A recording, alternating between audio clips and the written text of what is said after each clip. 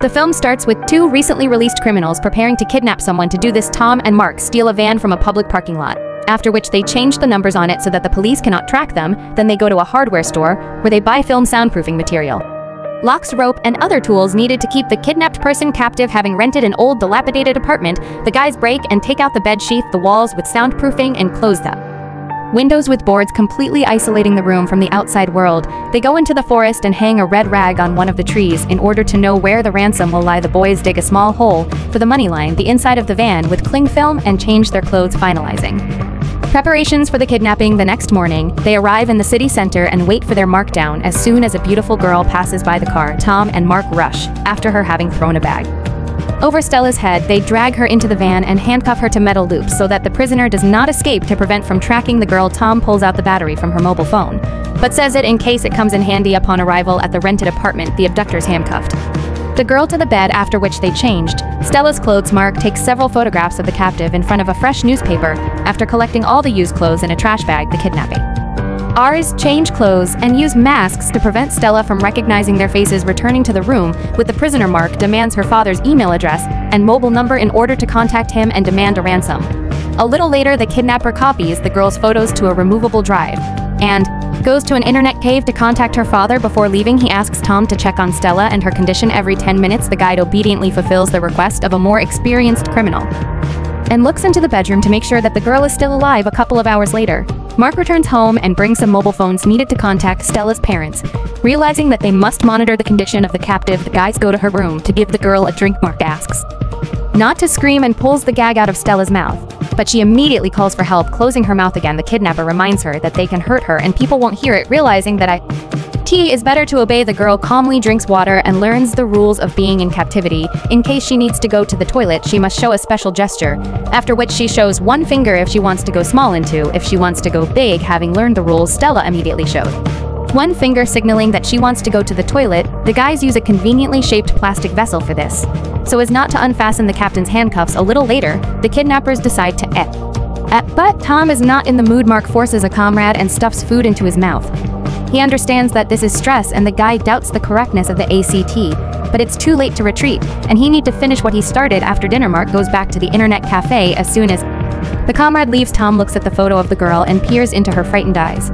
Feeling sympathy, he checks on the girl and approaches her. Stella shows that she wants to use the toilet again, but when takes off her mask, it turns out that the girl needs go to big. The kidnapper brings a bucket and partially frees the girl. She is uncomfortable and unable to concentrate, so she asks him to turn away. As soon as he does this, Stella hits the guy on the head with a bucket and, drawing a gun, pulls off his mask in his face. The girl recognizes her ex-boyfriend Tom, who she met a few months ago before he ended up behind bars. She threatens him and asks to release her, but Tom is unable to do this since his accomplice Mark controls everything. At some point, Stella shoots and stuns the criminal. Despite this, he manages to throw the girl on the bed, take away the weapon, and chain her again.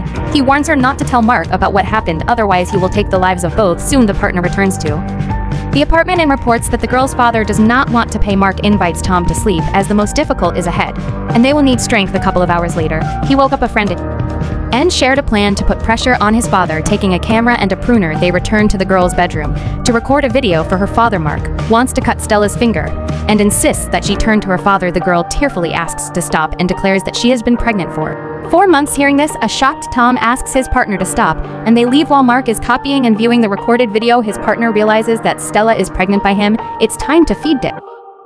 Tom is so nervous that he forgets to put on his mask, but the prudent Mark points it out to him. Mark tries to feed Stella, but she asks the second kidnapper to do it. He refuses her request and does his job. At the same moment, Stella and Tom get scared when they find a shell casing on the floor.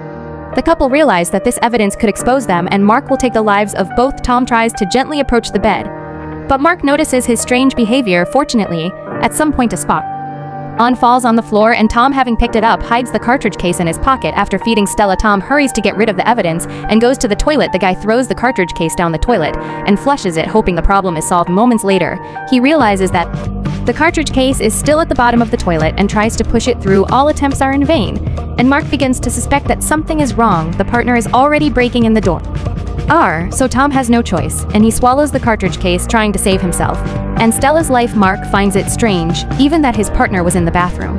But it doesn't stink at all. As soon as the partner leaves for the internet cafe, Tom checks the calendar and is once again convinced that Stella is pregnant from him going to the girl's bedroom. He asks to explain why she hid and whether it was a hoax. Stella allows him to touch her belly and reproaches the guy for leaving her at the most inopportune moment. Tom admits that he did not kidnap her by chance because he knows that the girl has a rich father and told to Mark about her at some point. Stella begins to feel sick and she almost suffocates. Tom frees her to save her, and the girl seduces him.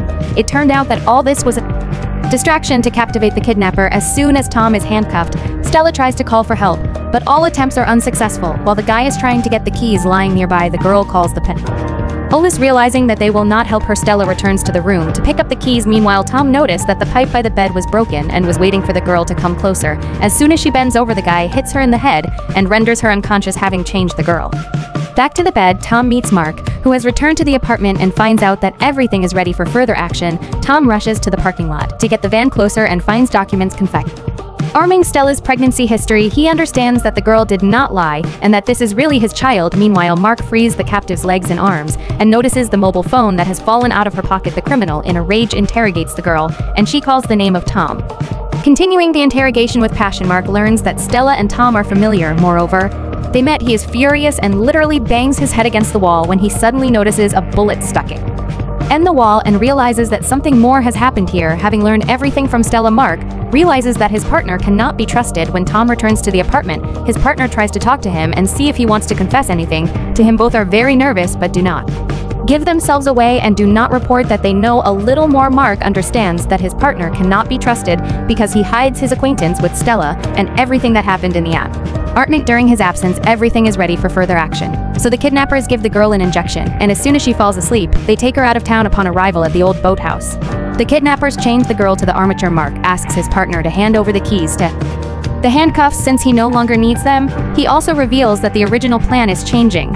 It was planned that Tom would stay with Stella and look after her while Mark went to get the money. Now, the partner wants the guy to go with him. Tom is worried that Stella won't survive if they don't return, but this doesn't scare Mark at all. Arriving in the forest, Tom does not much trust a strange and mysterious partner. Before getting out of the van, he inserts a battery into Stella's cell phone so that they and the girl can be found. Then, the partners go deep into the forest and follow the tree where they ordered to leave a ransom.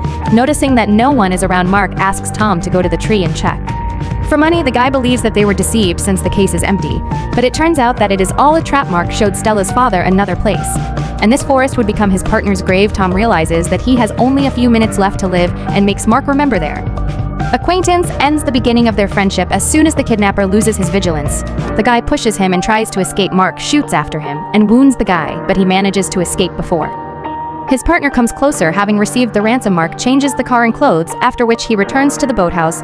He wants to get rid of the last witness to the crime and prepares an injection for the girl, because of which she will fall asleep forever. The wounded Tom comes in time and hits his partner in the head. Mark shoots Tom again, leaving him unable to get up. Stella takes advantage of a fight between them and kicks Mark in the leg. He falls and releases his gun from his hands, which Tom immediately picks up and shoots at his partner, depriving him of his life. With the last of his strength, the wounded guy takes out the keys from Mark's pocket and throws them closer to the girl. Stella frees herself and stays next to Tom, seeing how the guy falls into eternal sleep. Having got out of the old boathouse, the girl finds a car with a lot of money. Relations with the father were bad, and ahead was the birth of a child who needed care and attention. The ransom amount is enough for Stella to start a new life. Realizing this, the girl calms down and leaves with a smile on her face to meet a brighter future.